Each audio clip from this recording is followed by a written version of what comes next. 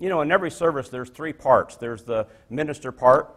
Praise the Lord. I came prepared to minister to you. And then there's God's part, but then there's the people part. Yeah. Did you know there's three parts to every service? And I promise you I'm going to do my best to do my part.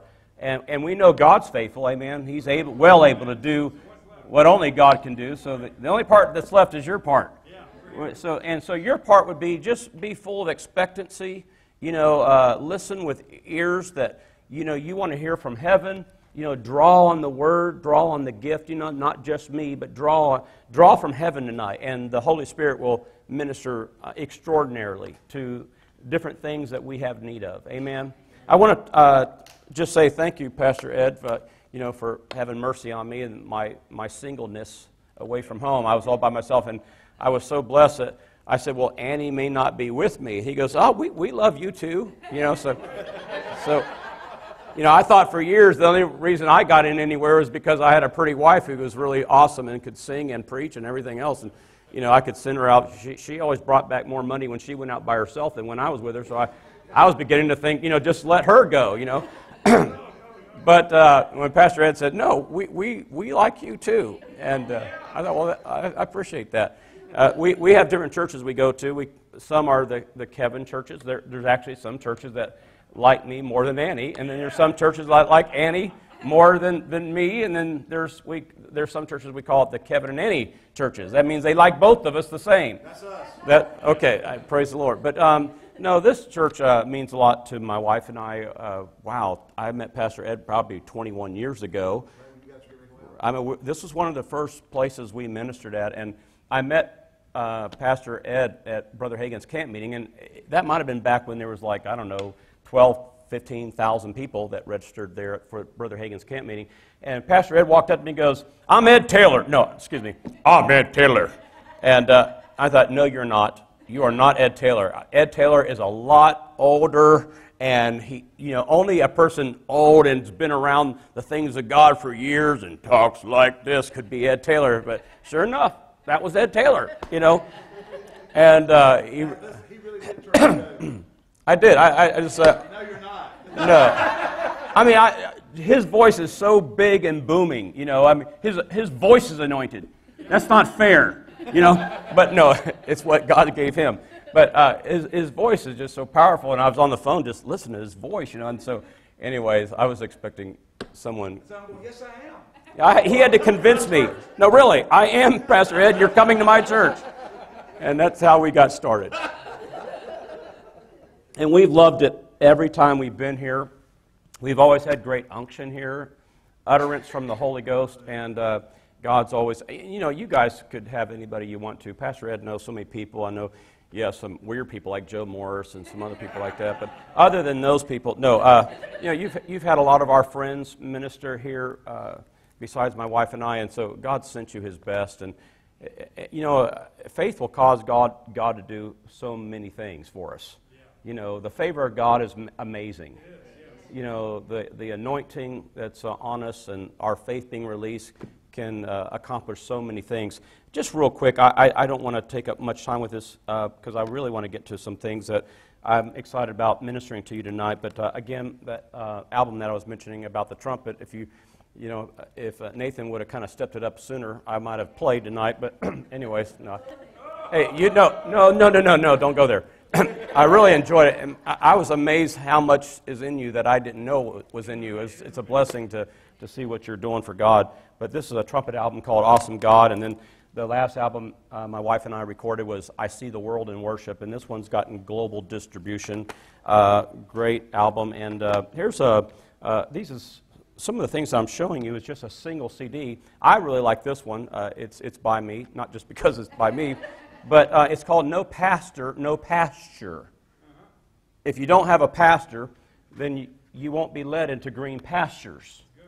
And it's an amazing thing that God chose to use pastors in our lives. And, the one ministry gift and office that God, Jesus, when He was on this earth, said that when He saw the multitudes scattered and they were fainting and they were weary, He didn't say they needed a prophet. He wasn't moved with compassion and said that they need an evangelist. Jesus said these sheep need a pastor. And as I have looked into the Word of God, I have found out that if you want to not faint, if you don't want to be weary, if you don't want to be scattered, if you don't want to be dismayed, if you want to eliminate fear from your life, and you want to be taught in the knowledge of the Word of God so that you'll have increase, that you'll multiply, and that you'll come into a full, wealthy place, God's way of doing that is by giving you a pastor who will feed you with knowledge so all those things will come to pass in your life. And it's all based upon having a pastor. Not a prophet, not an evangelist, not an apostle, but God sent us pastors. And so you're blessed. I can say this confidently. You all have one of the best pastors in America. He just happens to be right here in Greensboro. And I know that because I know from the times we talk, the depth and the vastness of the Word and the revelation he has. I know you're getting, I couldn't possibly say anything that's going to razzle-dazzle you or be something you never heard before because I know you're hearing a great Word. And so, but that I have found out, and I've actually surveyed. You know, my wife and I are professional visitors. This is what we do for a living. I visit churches for a living. And part of our spiritual equipment is to size up churches, find out where the people are. I love 1 Thessalonians chapter 3, verse 10. Paul said, I want to see your face, because when I see your face, I may perfect that which is lacking in your faith. One thing about ministry gifts and men of God that are sent by God, standing in different offices, is that we have the equipment. God's given us this equipment to look at your face and find out what we need to minister. How cool is that? And so, but you have a pastor who does that every week. And I have found out, as I told you, I'm a professional traveling visitor, and I have been surveying people across the nation and around the world. And I have found out most people don't know why they're at the church they're at. And I've clearly found in the Word of God, the only reason why you would be at this church is because you found your pastor, your man of God. Amen. And once you recognize that God sent you this anointing, if you recognize that anointing, he's not just a preacher to you, he is a visitation from heaven, a voice from heaven to help equip you to do what you thought it was his job to do. Come on now. Did you all get that? And so that's the absolute truth. That's what Ephesians says. And so anyways, you're blessed here. And if you want to just be more stirred up on how to receive from your man of God, that CD will do that. And then here's one of my favorites. I've ministered for years, and I haven't really ministered on this here just recently, but this is Holy Ghost power. Everyone say Holy Ghost power. Holy Ghost power. You know, Paul said, I'm not ashamed of the gospel, for it is the power of God unto salvation. And my pastor told me this. He says, whatever you're ashamed of will not be power to you. I'm not ashamed of divine healing. How about you? How many of you want the divine power of God to feed you on the inside so everything on the outside works properly? Amen. And therefore, I'm not ashamed of the Holy Ghost, because he is power to me. You shall receive power after the Holy Ghost has come upon you. Aren't you glad for the Holy Ghost? And I really believe that there's so much more to walking in the Spirit and walking in the power of the Spirit than what we've really come to really take a hold of. And, just the very fact that in the Word of God where it mentions power, it's dunamis, dynamite, explosive. And, of course, my favorite, if you study the Greek on that word power, the best one, I think, is miracle. That's what that word power means, miracle power. People are wondering, what am I going to have to do? How far do I have to go to get my miracle? Well, if you got the Holy Ghost, your miracle is right on the inside of you. And faith will activate that power, that miracle power, on the inside of you. How many of you know that it's Christ in you, the anointing in you, the hope of glory? How many of you know that's not a mystery anymore? That we have the power of the Holy Ghost on the inside of us. So if you want to power up, some people get their power from Jehovah Java or Hebrews.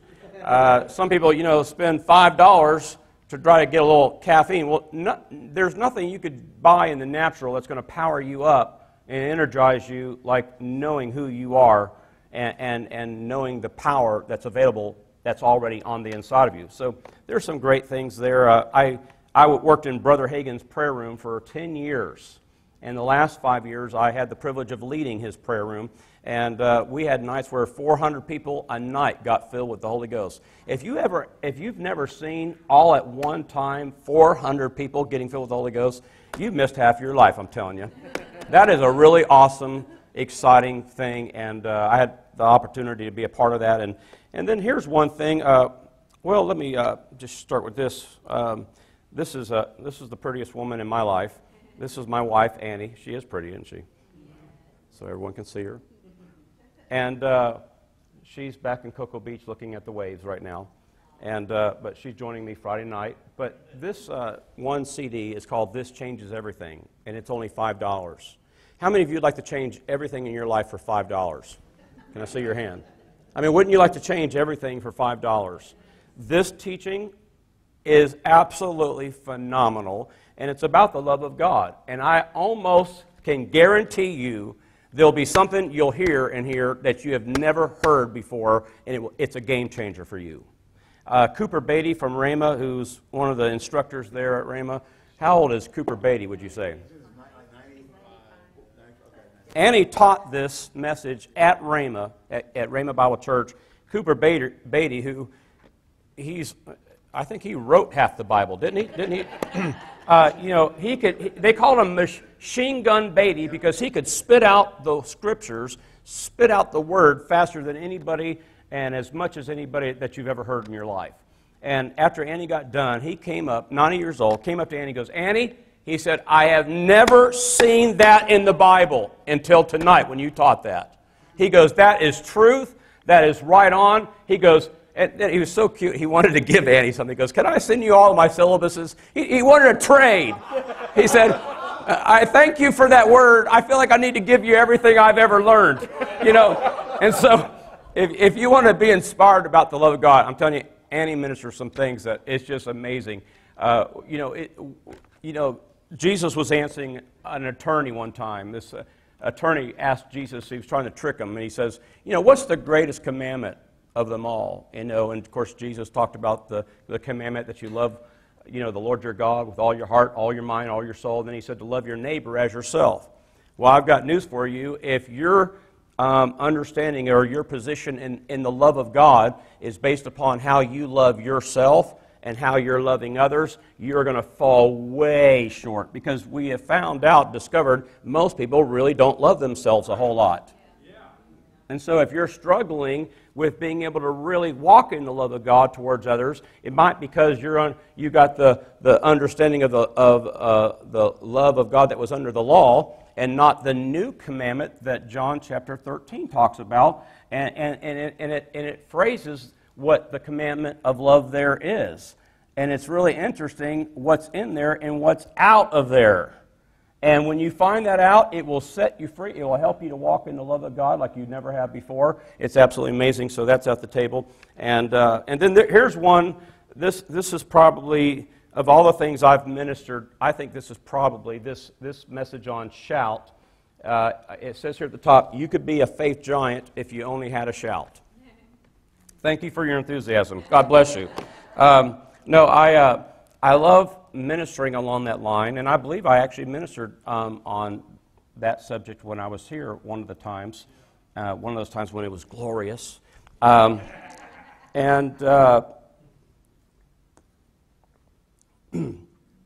67 verse 5 says, let the people praise thee, O God, let all the people praise thee, then shall the earth yield its increase, and God, even our own God, shall bless us. God shall bless us, and all the ends of the earth shall fear him. He said, let the people praise thee, O God, let all the people praise thee, then shall the earth yield its increase. It's interesting that God decided to use praise as the thing that would set forth increase to come to you through this earth. Well, that can't possibly be true. Well, I want to just admonish you tonight in that, aren't you glad you're in a covenant with a God who can do more than your brain can figure out? Now, I know it makes absolutely no sense to think that when you get your praise on And when you find your shout, because the Bible says in Psalm chapter 5 that when the people that put their trust in Him rejoice and they shout and they're glad. Everyone say rejoice and shout and are glad. Rejoice and shout and are glad. That's what faith people do. They rejoice, they shout, and they're glad. Did you know that faith people don't sit in dark rooms and wring their hands and worry about tomorrow? That's not what faith people do. Let me say it again. Faith people don't sit in dark rooms and wring their hands and worry about tomorrow. The faith people, they rejoice and they shout. Did we hear that from anybody, Pastor Ed? Faith people rejoice, they shout, and they're glad. And I found out in 1 Peter, the first chapter, around the 8th verse says, whom you haven't seen, though you see Him not, you believe. Everyone say believe. That's what you do when you're in faith. You're believing God. You believe. And then it says the next thing, you rejoice with joy unspeakable and full of glory. And then it says receiving the end of your faith. Everyone say believe. Believe. Say rejoice. Receive. Say believe. Rejoice. Receive. What comes first? What comes right after believing? Right when you made a decision, you're going to use your faith to get something from God you know you need, you know you want God to do it, and you're going to use your faith. The very next thing that comes after amen, I believe, I receive, is you start rejoicing. And you keep rejoicing until you go, there it is, there's the end of my faith. The thing that's going to cause, now here's something that you might find interesting, is that there are 4 seasons in most places that we live in this country. 4 seasons. There's winter, spring, summer, fall. You know, different seasons are going to come to all of us, aren't they? You can't necessarily stop those seasons from coming, but I want to encourage you that seasons of life, when you're going through a test, when you're going through a trial, there are things we can do that's in our court to advance and accelerate the season that you're standing in. Thank you for your enthusiasm.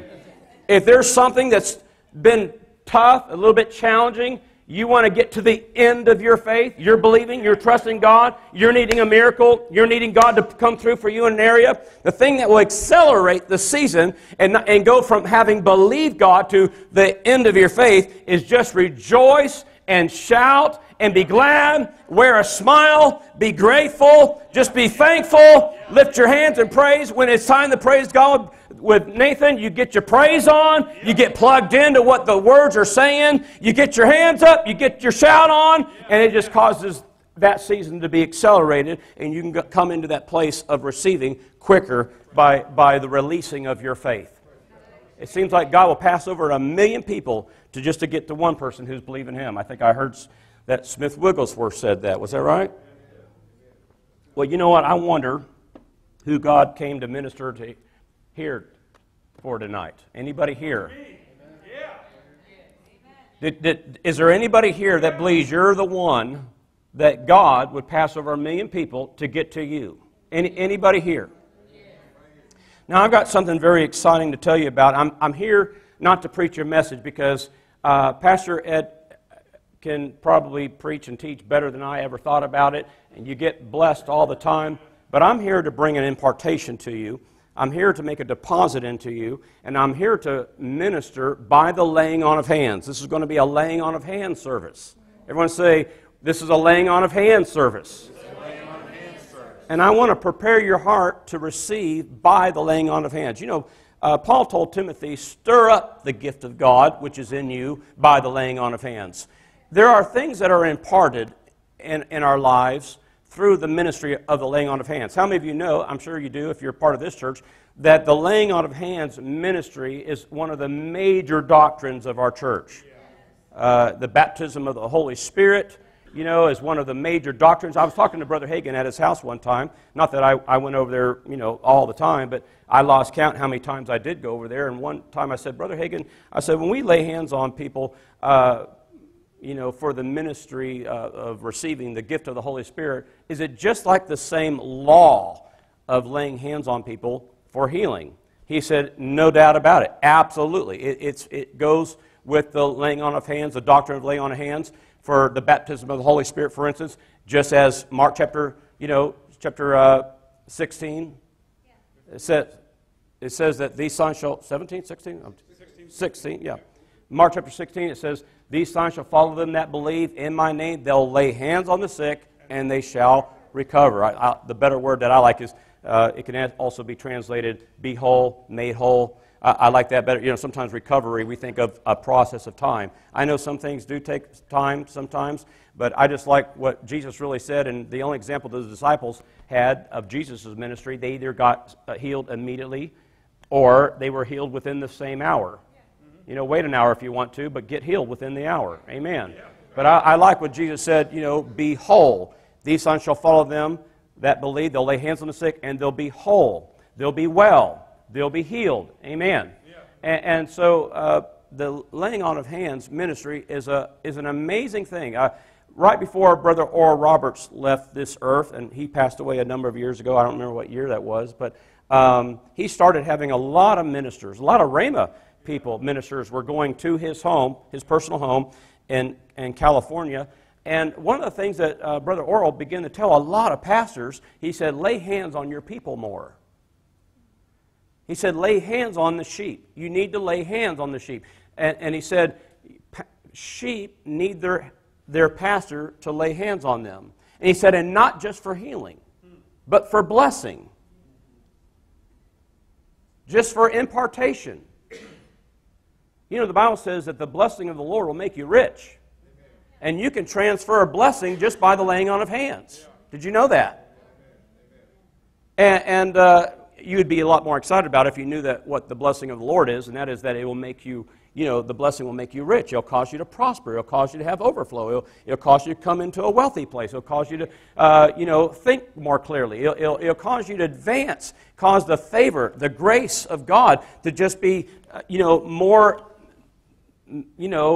manifested in your life. That's what the blessing of the Lord will do. I remember one minister, he was at a pastor's church, and this pastor had put up he invested a lot of money, paid for this minister's jet, fuel, which could be, $2,000 to $5,000 just for the jet fuel before the meeting started. That's not saying anything about the hotel room or the rent-a-cars or this minister's help that he had with him. And so this pastor had invested a lot of money into this meeting, and other ministers were attending the meeting, and they were there. And here, when this man of God, this prophet of God, began to minister to all the people, I mean, he had these wonderful words. I mean, people were getting, by the laying on of hands, prophetic words about their life, and people were just getting so blessed. And finally, when this prophet of God came to the pastor of this church who's hosting the meeting, all he said was, be blessed. And he went under the power of God. Well, when he got up, he was thinking to himself, oh, that's great. I'm the one that hosted the meeting. I'm the one that, put up the finances for this meeting. And all these other ministers got all these amazing words. He goes, all I got was be blessed. What's up with that? And the Lord said to him, he goes, well, obviously, you don't know what being blessed really means.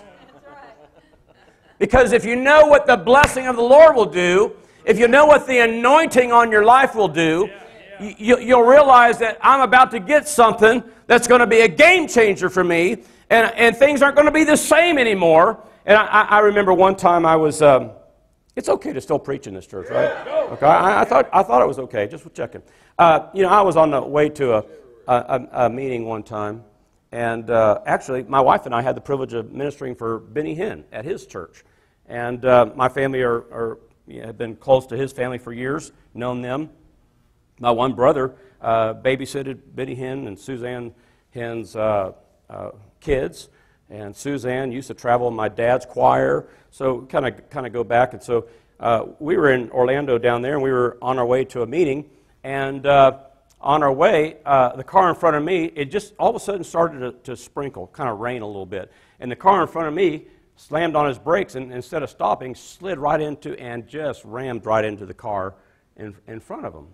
And I'm sitting there, and somehow I just got my car over to the grass, and there was some gravel, and that gravel kind of gripped my tires, and I was able to stop before I slid into the car.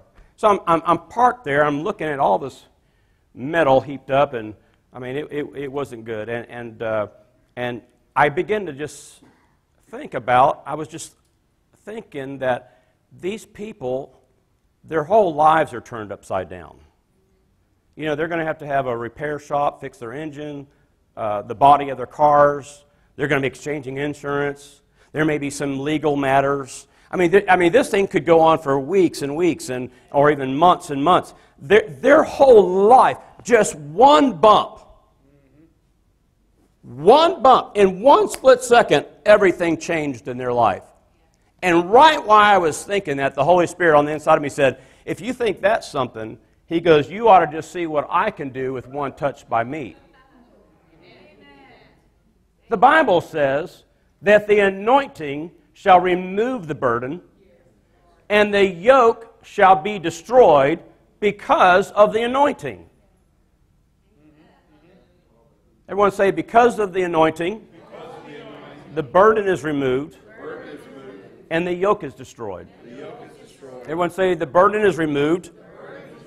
Say, the yoke is destroyed because of the anointing. Everyone say, thank God for the anointing. Look, if you would, to Isaiah chapter 43.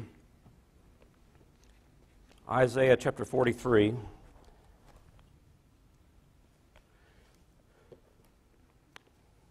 I'm going to try to move along pretty good and just prepare your hearts to receive the anointing by the laying on of hands. Look what it says here. Verse 18 says, do not remember the former things, nor consider the things of old. Behold, I will do a new thing. Now it shall spring forth. Shall you not know it? I will even make a road in the wilderness and rivers in the desert. I tell you what, there's nothing like a river when it's been all dry. Then verse 25 says, I, even I, am he who blots out your transgressions for my own sake, and I will not remember your sins no more. Thank God that God said he blots out your transgressions and he will not remember them. Aren't you glad that your sins cannot be put up on the overhead screen tonight? Anybody glad about that? Aren't you glad about that? That's just the mercy of God right there. I love, the best definition I ever heard of the mercy of God is where God will treat you better than you deserve. That's great. Yeah. And that's just, I can't improve on that. You know, God will treat you better than you deserve. How many of you are glad God's going to treat you better than you deserve? You know, if it wasn't for the blood of Jesus and the finished work of Jesus, where would any of us be? I mean, if you got what you deserved, if we took a list and put it up on the screen of everything thought, every goofy thing you did, every time you fleshed out, I mean, there would be people running out of here screaming and gnashing of teeth. You know what I mean? We wouldn't even want to see one of our lives up there probably. And so thank God that He said He blots them out for His sake. That's because He loves us so much. He doesn't want to have anything standing in the way of Him, our Father, being able to be a blessing to us. And if you're a parent, then you know all about that. No matter how much your son, your daughter, whatever, messes up, it's just like you can't help it. You just keep coming right back around. I got to come into blessing. I got to come. I can't just leave it like that. So our Heavenly Father is like that. And I heard one minister say, someone from his church came to the church service and said, Pastor, I can't come to the church services anymore. He said, why is that? He goes, well, I have become the thing that I hate. He goes, what's that? He goes, I become a hypocrite. He goes, what are you talking about? He says, well, I've always, said there's some people that, they act like they're all spiritual and they talk the things of God. He goes, and then, I'd see them doing things, that I know a Christian shouldn't be doing, and he said, and I started gambling and I started drinking beer with my buddies and, different things on Friday night. He says, and then I've come into the church and I'm lifting my hands and I'm praising the Lord like, I'm all that. He goes, well, you got one thing right. This pastor said to this guy, he goes, you got one thing right. He goes, you're a hypocrite, all right. He goes, you're definitely a hypocrite. He goes, but the thing is, you're a hypocrite on Friday, not on Sunday. He says, just change what you're doing on Friday and be the real person who you really are. That's good, yeah. Sometimes the devil will just try to talk you out of the blessings of God, try to dog you, try to separate. Religion will try to separate you from God, and the real love of God will always lead you into His presence. God doesn't care about where you've been. He's only concerned and interested in which direction you're going and which direction you're looking right now. That's all God really cares about, is if you're in a direction towards Him, if you're looking to Him. Really, what happened yesterday, last week, last month, last year, it really doesn't matter. He said He blots out your transgressions for His sake, because He wants to bless us. Yeah. He doesn't want to have anything. So go ahead and come on in. Stop whatever you were doing. And I'll tell you what, if you just draw in closer to Him, you'll find out your love for Him and His love that begins to pour into you will be so awesome, you will literally think, what was I even thinking? And but here in Isaiah, the 43rd chapter here, the first verses we were looking at there, it says, "Behold, I do a new thing." Everyone say, God's doing a new thing. You know, Annie and I, in our travels, we were in India last year. We were at Rhema Bible Training Center, India, and that's in Nagpur. And they had a Rhema gathering where all the graduates from Rhema, India, came back home for a week. And my wife and I, Annie and I, had the privilege to minister about 3 sessions a day for almost a week. And then we ended up with an ordination service. After that ordination service, we went back to our hotel room. We had an international flight the next day. And about 3:30 in the morning, the Lord woke me up. Now, you may not know a whole lot about me and how God uses me, but I've been given to spiritual dreams. How many of you have ever had a spiritual dream? Some of you. Well, you know, it's scriptural. You know, Acts chapter 2. You know, if you read the book of Acts, and you especially you get to Acts chapter 2, you say that He said, "In the last days, saith God, I'll pour out my Spirit upon all flesh. My handmaidens will, the young men and the handmaidens will prophesy." He goes, "I'll pour out my Spirit." He goes, your young men shall see visions, and your old men shall dream dreams." I guess I've been reclassified. But anyways, I'm sure Pastor Ed's has a few dreams now. But vision, you're staying with visions. You're staying with visions. All right. I'll support that, Pastor. Don't back off. Don't let the devil talk you out of that, all right?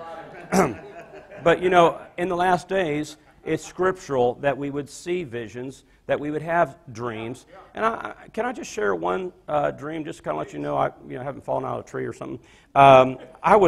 We were on our way to China, Asia. We were going to be ministering to 500 leaders in an underground church, representing I don't know how many thousands of people, congregations, people in these different congregations. And in that meeting, we got shut down by the Chinese secret police. It was an amazing trip, and I don't have time to tell you all about it. But matter of fact, I think one time we did talk about it, and we might even have showed you a video about that trip. Yeah. But at that very time, we were getting ready to go out there to Asia, and we were going to several places. I think we were going to Rhema, Singapore, too. But, you know, our credit cards are sort of maxed out. Don't throw anything at me, you know, unless you're perfect. But, you know, when you have big vision, sometimes you just keep doing some things, just believing that God's going to meet you on the other end. And, you know, a ministry like ours could easily go through $20,000, $30,000, $40,000 in 1 month, just because there's some months that all the money's going out, and then the next month you got a lot of good cash flow coming in. And so you just never know. But we had gotten into some debt, but I was waken up in the middle of the night by the Lord, and this whole story, there's a underlined teaching in it for an impartation. If you'll listen right now really intently and get what God's about to say, because it's not only setting up what I'm about to tell you, but there's an impartation in this one story alone.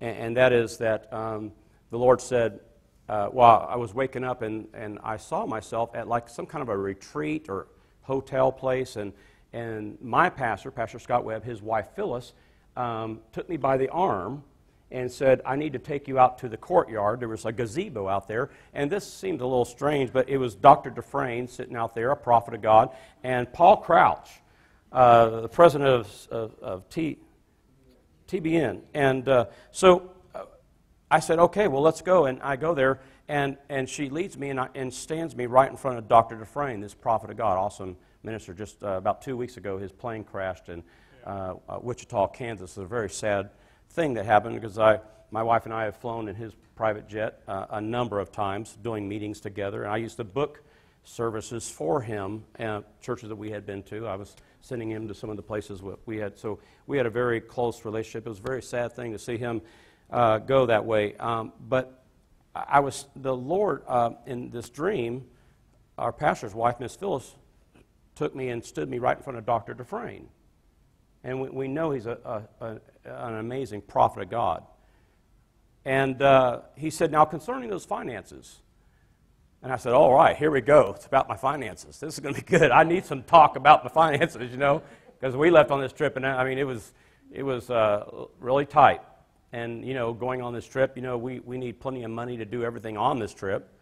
And we were pretty maxed out. And so he's got my ear right away. He goes, now concerning those finances. And he said something like, I've heard your prayers, and your faith has touched me. And he began to declare some things, and it was awesome, and it was amazing.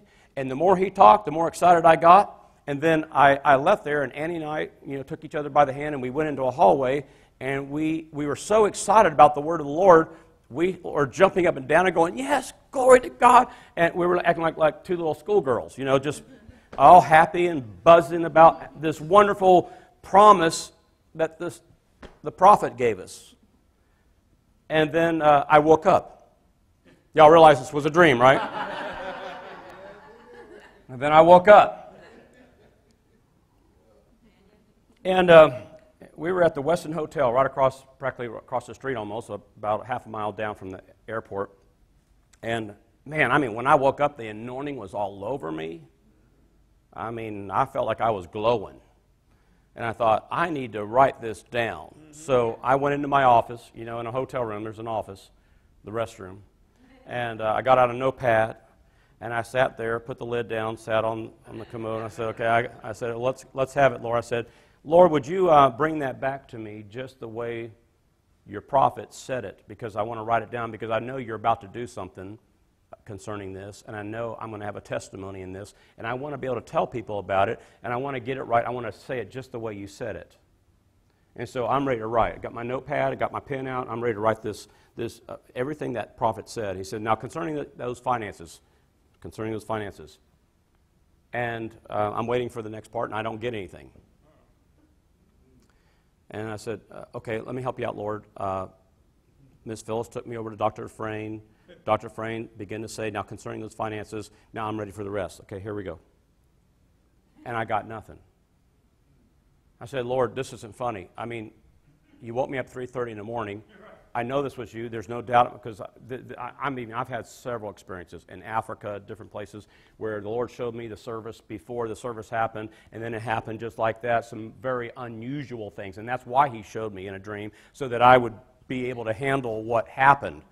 Like one night when a lady took a glass, who's never done this, and threw a whole glass of water on me while I was preaching. Power of God hit me, and I just went out. But I saw that in a dream. And so I was ready for that, okay? So here I'm saying, Lord, this isn't funny. I know this was you. I know you were telling me something about our finances, and I need to get it. If I'm going to ever repeat this, I need to hear it just the way you said it. I don't want to add to it. I don't want to make it up. I don't want to put my own spin on it. I want to get it just the way you said it. Now, could you tell me that one more time? And how many of you know, I'm even quoting Scripture, Lord. Now, in John chapter 14, your word says the Holy Spirit's been given us. He will show us things to come. He'll bring all things to our remembrance. And I said, okay, so I'm ready. So Miss Phyllis, I'm rehearsing this with the Lord again. Now, Miss Phyllis took me by the arm, led me out to the courtyard. I'm standing in front of Dr. Dufresne. Dr. Dufresne began to say, now concerning your finances, and I'm ready to write. I'm helping the Lord out. How many of you know the Lord doesn't need your help? I guarantee you, He does not need your help. And so I'm listening, and I'm waiting, and I'm trusting the Holy Spirit, and I'm getting nothing. And now I'm starting to get frustrated, because I thought this is going to be a wasted experience if the Holy Spirit doesn't remind me exactly what He said. And so all of a sudden, the Lord said this to me. He said, I left it blank on purpose because I want you to fill in the blank.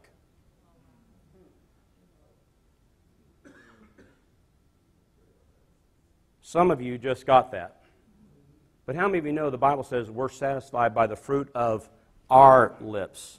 How many of you know it's Jesus the one that said, whosoever shall say unto this mountain, be thou removed, be thou cast into the sea, and not doubt in his heart, but believe the things which he saith shall come to pass, he'll have whatever he saith. And Jesus just had to remind me, he said, of course, Job said, you shall decide and decree a thing, and it shall be established unto you. And so if things are going to take place, you are the greatest prophet in your life is the words that come out of, the words that you prophesy are the words that are going to carry the most weight. Amen. So good.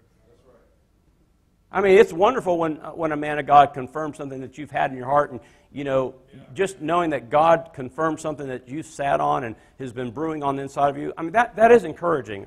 Yep. The Bible says, "Despise not prophesying," and so it's a blessing. Mm-hmm. Those times of confirmation. But the Lord was just letting me know I need to kick it in. I need to fill in the blank. He's basically giving me a blank check and said, you fill it in. And so I don't know what you need tonight, but we could stop right now and say, you just got something. Yeah, that's good. Because Jesus is the one that said, ask, and you shall receive. Hitherto have you asked nothing in my name. Ask, and you shall receive, that your joy may be full. Right. James said, you have not because you've asked not. So, there's times that we start thanking God for things, and we never even ask them for things. To really release faith is to be bold enough to ask Him for it.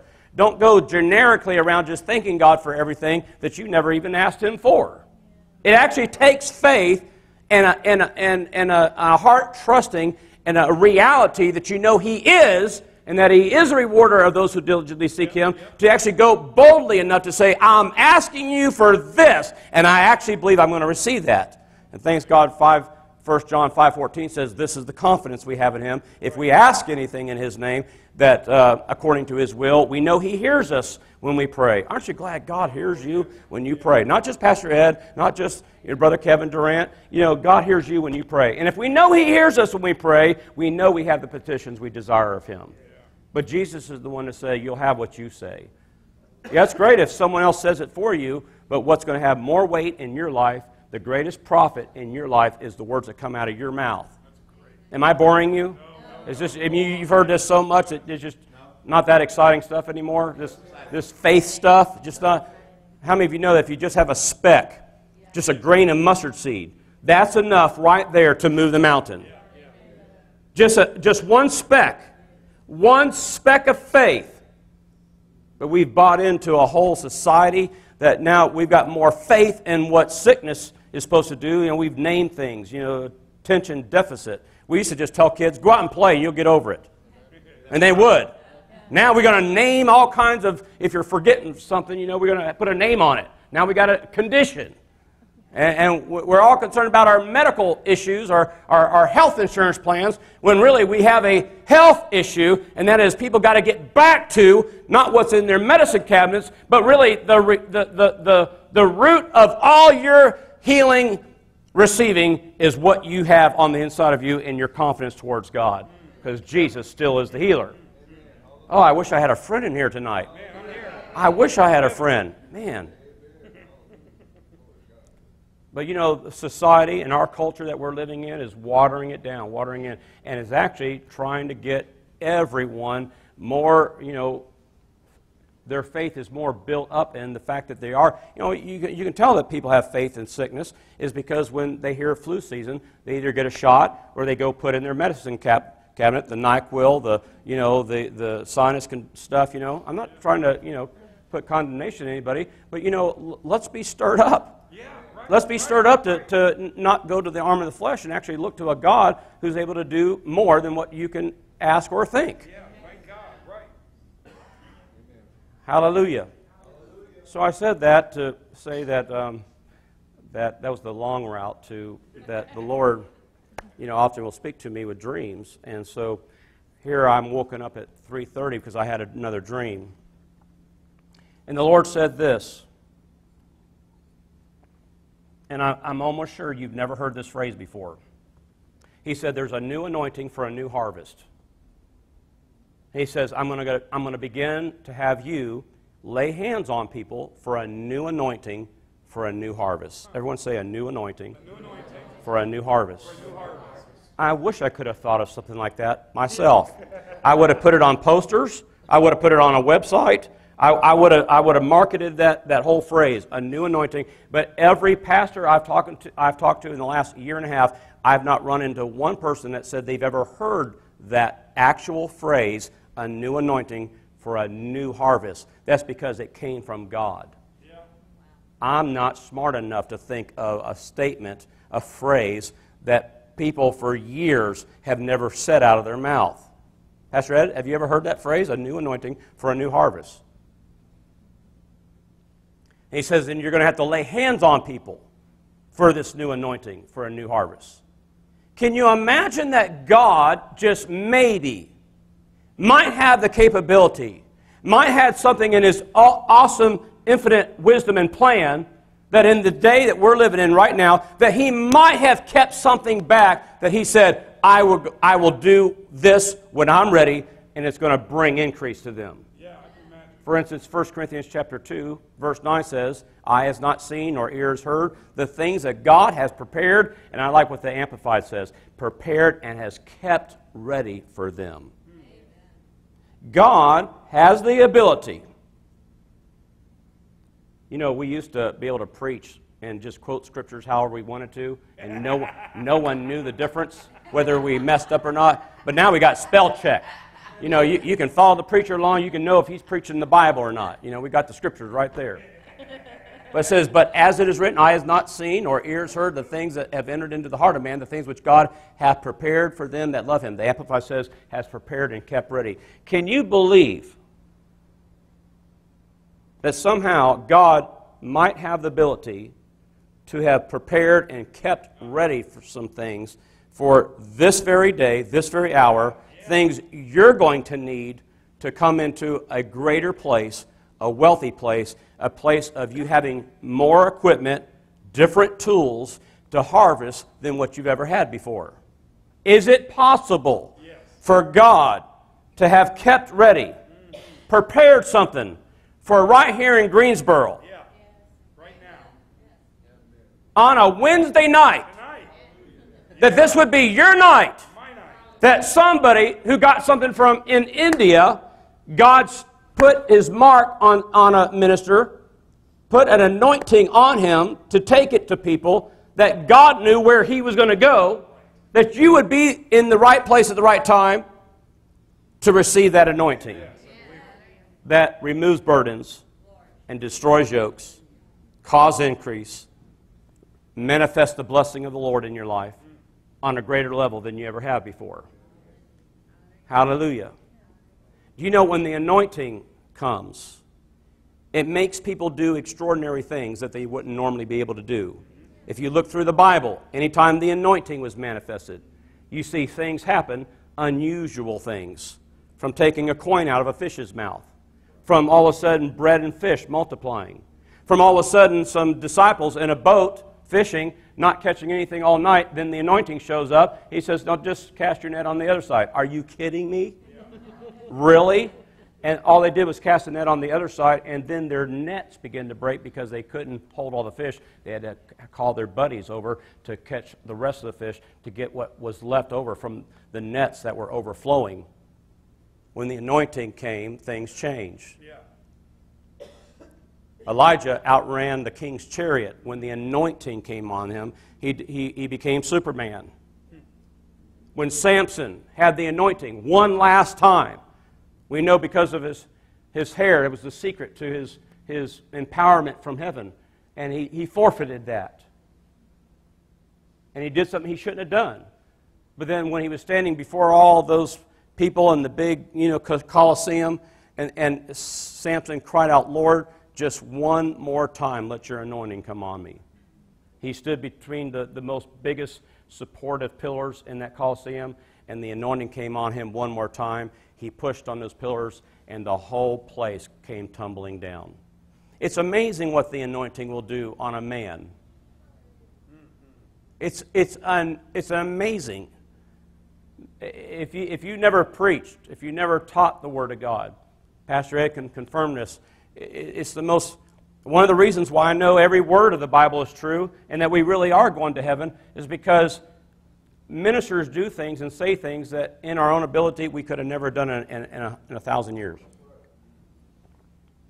You find yourself doing things, saying things, or people in the church will have some $64,000 question for you at the end of a service, and you actually have the words to answer them, and you go home and go, how did that happen? Isn't that the truth? People, when they call you pastor, see, whatever you call someone is what you summons on their life. It's important that you call Pastor Ed your pastor, that you actually call him pastor, because that summons the depth of all the word, all the study time, laying before the Lord, all the hands that were laid on him, the impartation, the deposits from heaven, everything he's got in God. When you say pastor, you're placing a demand on that gift. And that's what's sad about people going to churches. They don't even know why they're at that church, is to receive, number one, from that one anointing. And if they really knew that, they would have burdens destroyed, removed. They would have yokes destroyed, burdens removed. But yet we have a lot of people in the body of Christ walking around with all kinds of entanglements and bondages to sin and confusion and pressure and oppression, depression and fear and all these things. Those are things that if you receive the anointing from just even your pastor and recognize that anointing's for you to set you free from that, you'll walk free from that. Amen. Thank you for your enthusiasm. Amen. Praise the Lord. Yeah, at least get an amen from the pastor for sure. But the anointing will cause you to do things you've never been able to do before. And there's some things that we're called to be manifestations of the sons of God. The whole earth is groaning for a manifestation for the sons of God. We need more boldness. We need our mouths filled with the Word. We need to let the love of God compel us to reach out to people that are around us all the time, that we get lockjaw because we're not tapping into the anointing and the ability that God's given us and empowered us to reach out. You know what? I know this church has gone through different things, and some people, another church is doing something on another across town, and sometimes people will leave one church and go to another church, and for all different reasons. And I have found most people leave churches for the wrong reasons, and part of that's just what I just said. They don't realize who their pastor is. Yeah. You can't leave a church because you like the basketball nets at the other place. Right. You can't go to another church because you like their worship. That's not the reason why you even choose a church. Right. And people do it all the time. Yeah, they got a rock wall. Oh, let's go to church there. Our kids really like it. So you go to a church that your kids really like, but you're suffering because you're not where you're supposed to be to get the supply God said you're supposed to get. People say, well, we're all different members in every body, and you might be the bicycle seat. Well, you might go over to another church and they already got a bicycle seat. If you're going to get your supply and be a supply, you got to be on the bicycle God has called you to. Amen. Okay. All right. You can get that tape, that CD out there, No Pastor, No Pastor. I talk about some of those things. And I'm passionate about those things because, but even with that said, those things are kind of hard to take sometimes, especially as a pastor, because you can't help but feel like they've left you. When you're a spiritual father to somebody, those are tough things to take, and especially when you still are. And sometimes God will never release that. I've seen many people go down the road, and then you just hear about them deteriorating. It's because they got offended or something, right? And then they find themselves not receiving anymore. Praise the Lord. It's good to be in the house of the Lord tonight. Yes, it is. Praise God. And but what the Lord wants you to know is God's bringing a new harvest into this church. Look, would you look at Ezekiel chapter 12? Yes. Pastor knows where I'm going. Ezekiel chapter 12, I'm going to start reading with the 21st verse. It says, "And the word of the Lord came to me, saying, Son of man, what is this proverb that you people have about the land of Israel, which says, the days are prolonged and every vision fails? Tell them, therefore, thus saith the Lord God, I will lay this proverb to rest. They shall no more use it as a proverb in Israel, but say to them, the days are at hand, and the fulfillment of every vision. For no more shall there be any false vision or flattering divination within the house of Israel. For I am the Lord, I speak, and the word which I speak will come to pass. It will no more be postponed, for in your days, O rebellious house, I will say the word and perform it, says the Word God. And again the word of the Lord came to me, saying, Son of man, look at the house of Israel, is saying the vision that he sees is for many days from now, and he prophesies of times far off. Therefore say to them, thus says the Lord God, none of my words will be postponed anymore, but the word which I speak will be done, says the Lord. Hallelujah. I want you to know that there's faith. There's a mandate on this house, and Pastor Ed and the family here. There's a mandate. They have a purpose and a calling on them, and every word that God has spoken shall come to pass. And I tell you what, God is a rewarder of the faithful. Mm-hmm. The faithful man shall abound with blessing. It's not the rolling stone that gathers anything. It's the stone that stays in place and where they're supposed to be that gathers the moss and gathers things from the brook. The Bible says that those that be planted in the house of the Lord, they'll flourish. Not moving from church to church, not moving from here to there, but those that be planted. There's something about the word planting that suggests you have roots that go down deep. And roots that grow down deep, they're not going to be moved, but they will rise up to be blessed, have the favor, have the goodness, have the grace of the Lord Jesus Christ. You know, we were in Biloxi, Mississippi. What was that? What hurricane came? Katrina. That's right. And it wiped out that coastline. And Annie and I were staying at a Marriott Courtyard, and they actually showed a video of that hurricane coming to shore, coming to land, and it actually washed cars from the parking lot into the lobby of the hotel. And they showed marks. See that border right there, that border trim? They had like marks in the lobby of the hotel where the floodwaters were that high at the hotel, which was like 600 or 700 yards from the beach line.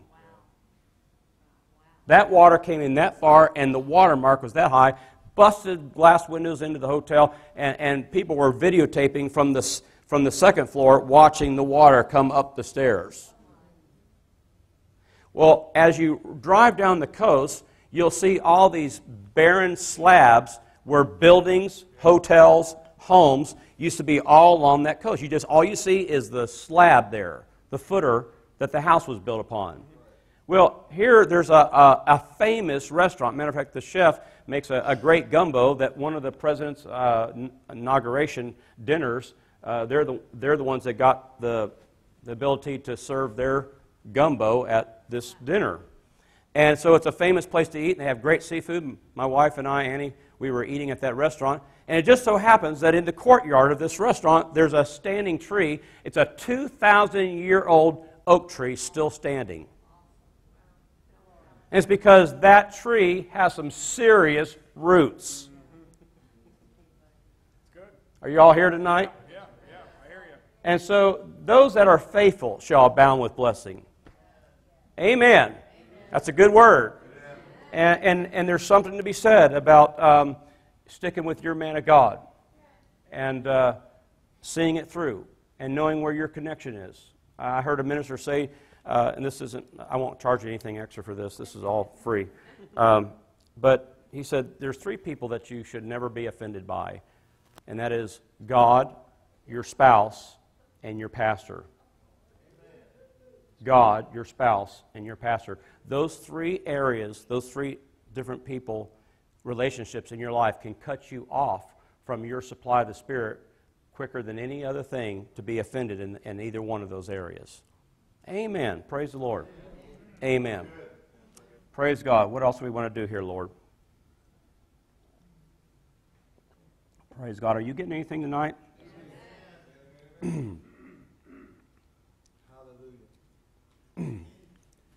Praise God. Why don't we just lift our hands for just a moment? Thank you, Lord. Thank you, Lord. Why don't you just tell them you love them tonight, and just forget about who's sitting next to you and just worship the Lord for just a moment. Father, we magnify you and we worship you. Thank you for visitation.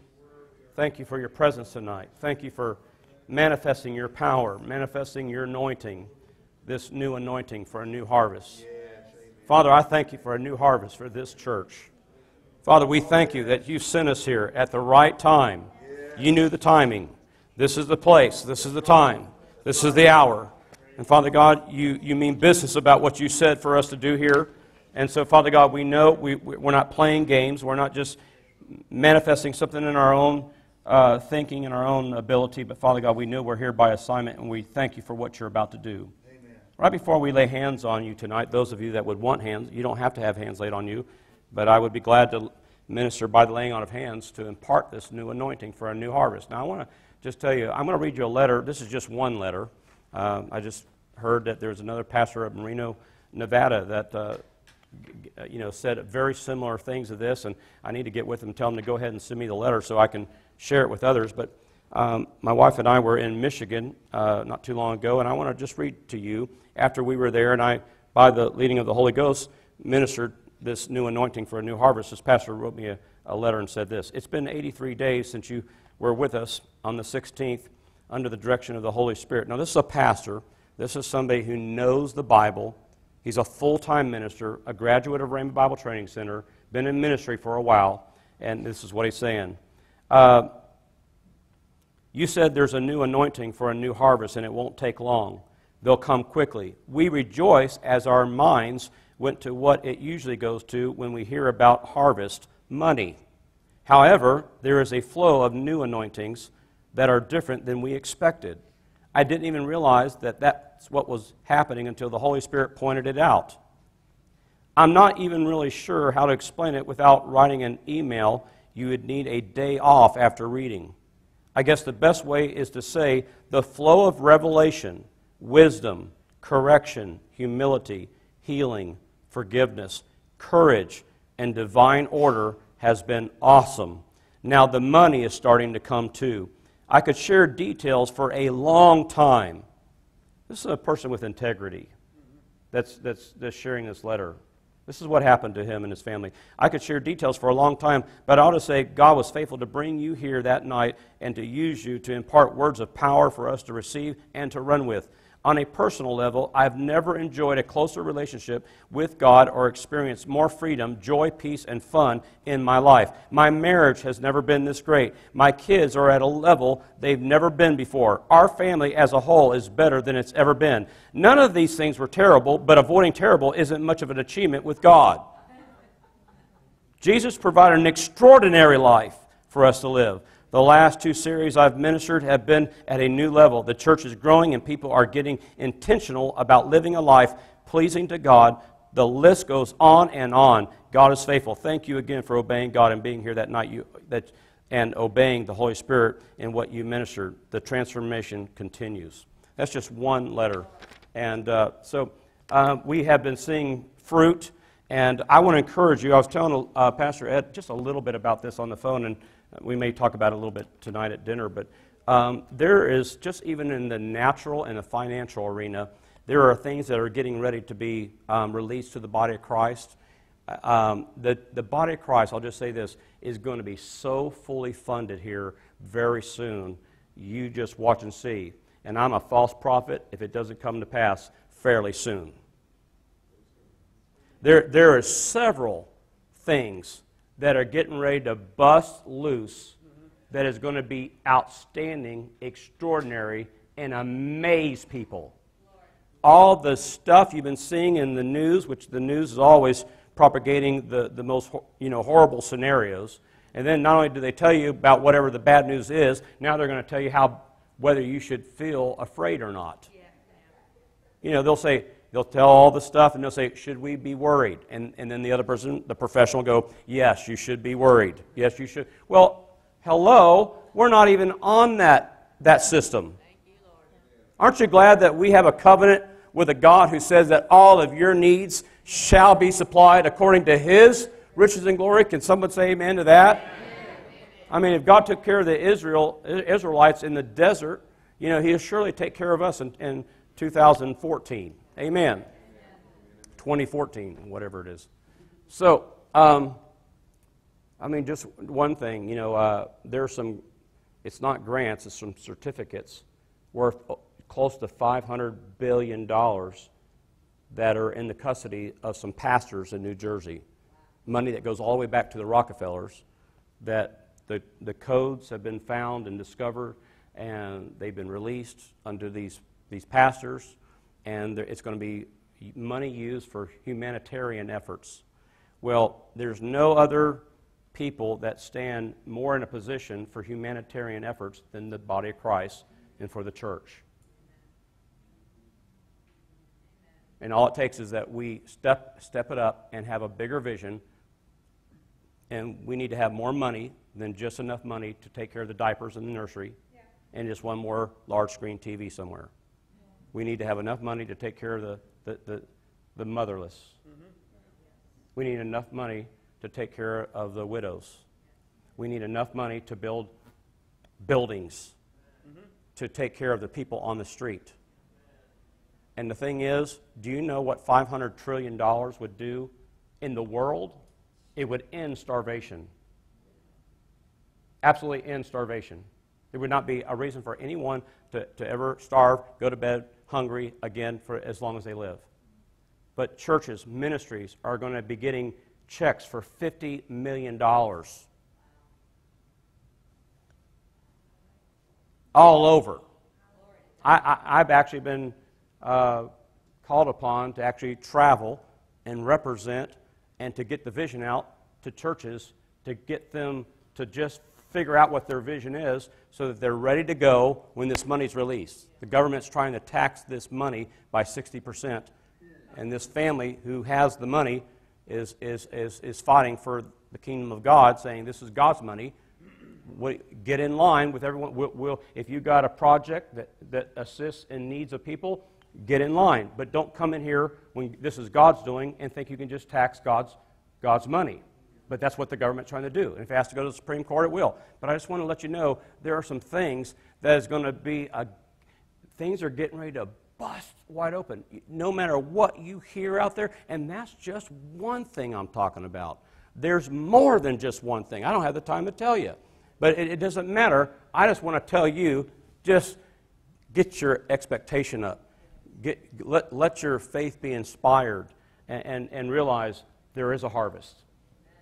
There's a harvest, and God wants to deliver a new anointing for a new harvest. Here's a phenomenal thing, and I'll close with this as we prepare to lay hands on people. And Nathan, if you want to come, I don't know how you all do it here and prepare to just worship the Lord on your guitar while we lay hands on folks, but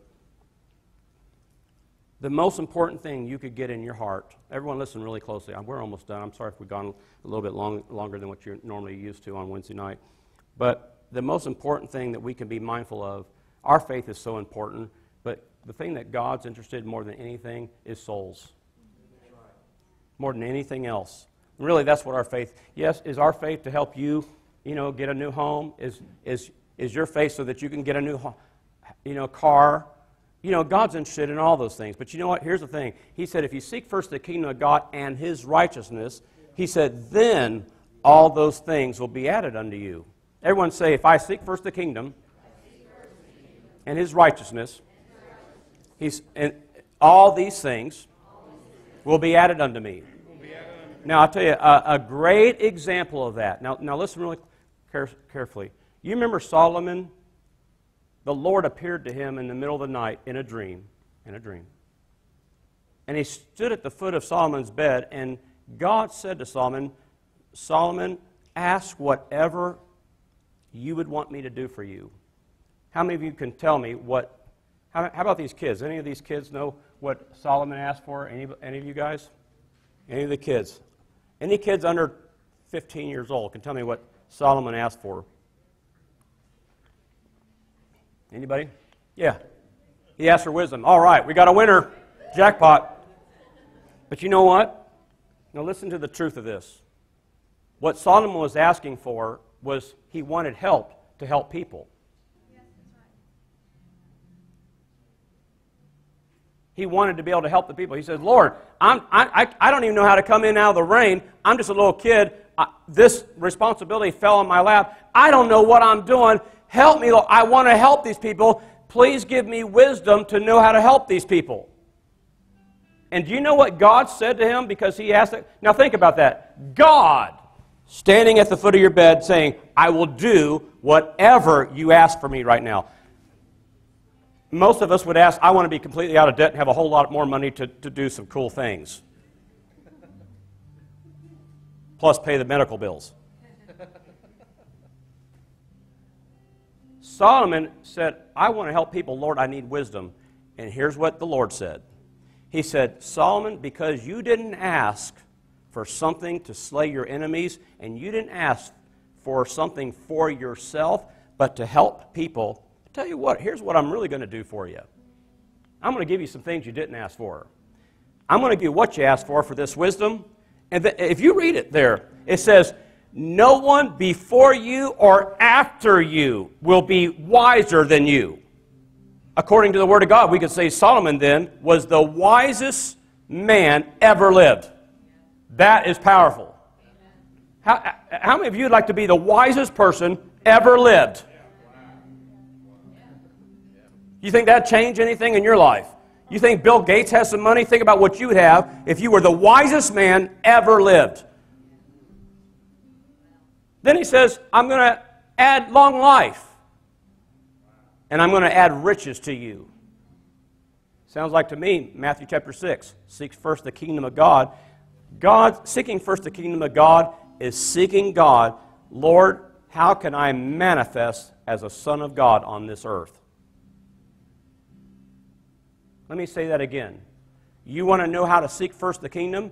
Is every morning wake up and go, Lord, how can I be a blessing today? Lord, I want you to use me today. I want there to be someone I can speak into their life today. If you'll wake up that motive in your heart to seek, we've almost grown to look at people as an interruption. Well, I've got things to do. You're an interruption to what I really need to get to. No, people are our purpose. Hello? I said people are our purpose. I said people are our purpose. Is everyone focused? Everyone focused? Everyone focused? I know we got a little bit of moving, a little bit of stuff going on. You need to be focused tonight on receiving a new anointing. Now listen, I've done my best to share with you my absolute experience in God and my conviction of what God has sent us here to do.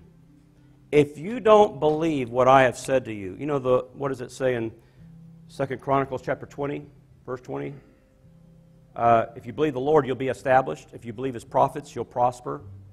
Listen, if you don't believe what I have ministered tonight as truth, no condemnation, but please don't come up here to have hands laid on you. You'll be wasting my time, your time, and everyone else's time. But if you've heard the word tonight, if you believe, you know what? This is God's word. I believe in what God said to him. I believe in what He's here to deliver. If you're convicted in your heart, if you believe that, then we want to lay hands on you.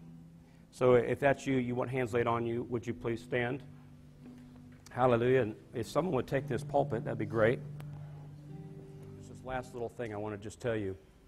It's important that you begin to look for and be aware of and expect things to change.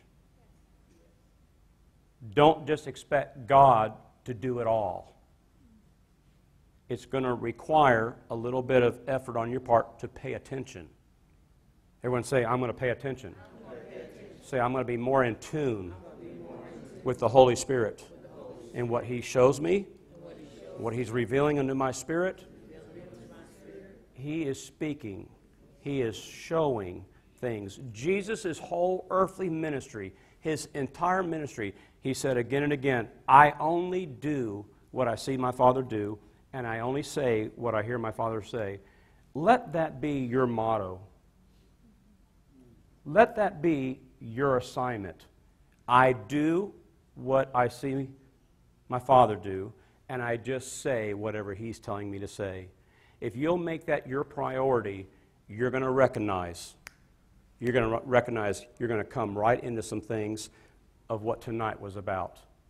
Pay attention. Be on the lookout. Be full of expecting. I know it was just a few of us here tonight. Kenneth Hagin was in the room. John Hagee wasn't here. Kenneth Copeland wasn't in the building. But can you believe that God would have blessed you all so much with bringing this impartation to you right here at this church tonight? Don't lose sight of the visitation you got tonight, because the Lord visited us here.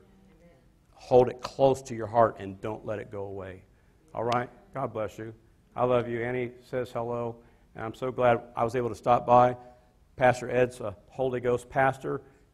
He prayed about it. He just knew it was right, and I'm so glad he knows the Holy Ghost and said, go ahead and come on, because I really believe we experienced what we were supposed to get tonight. Amen? Amen. God bless you.